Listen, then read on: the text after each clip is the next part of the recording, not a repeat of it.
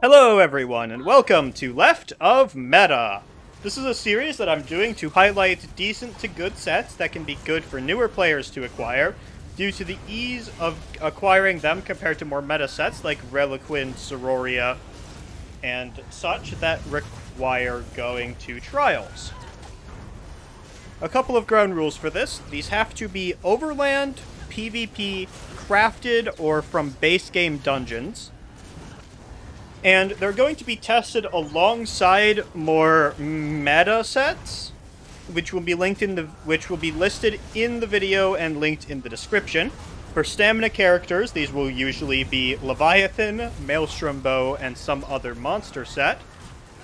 For Magicka characters, these will usually be Mother's Sorrow, the Maelstrom Staff, and some other monster set.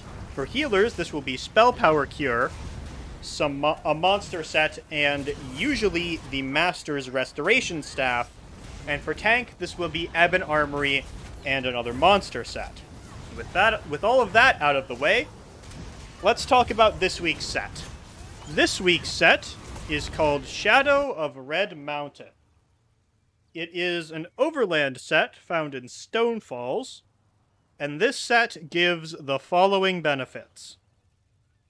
At 2 items, it adds 129 weapon damage. At 3 items, it adds 1096 maximum stamina. At 4 items, it adds 657 weapon critical. And at 5 items, when you deal damage with a weapon, you spawn a volcano that erupts after 1 second, launching liquid hot lava at the closest enemy, dealing flame damage. This effect can occur once every 8 seconds and scales off the higher of your weapon and spell damage. This video also includes the Harpooner's Wading Kilt Mythic and 1 piece of the Slime Cross set. All in all, this isn't a terrible set. So it's high damage, relatively, for that burst every 8 seconds, and it's got a pretty decent 2, 3, and 4 line.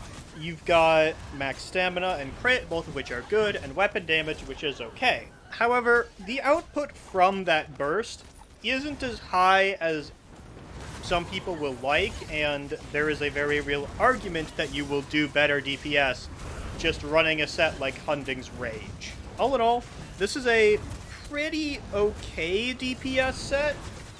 The volcano that spawns and gives you bonus damage is cool, and it's fire damage, which we tend to have somewhat of a problem getting on stamina DPS. But despite how easy it is to proc weapon damage, I mean, we've got everything from Endless Hail to light attacks to stuff like dots like Poison Injection to our spammables if those are coming from weapon skills, etc., etc. ad infinitum. This doesn't actually give that much more damage.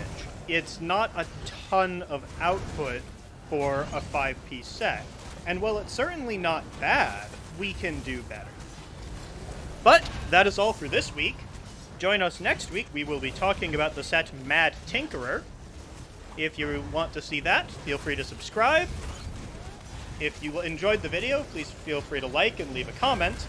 And until next time, good luck, stay safe, and don't die.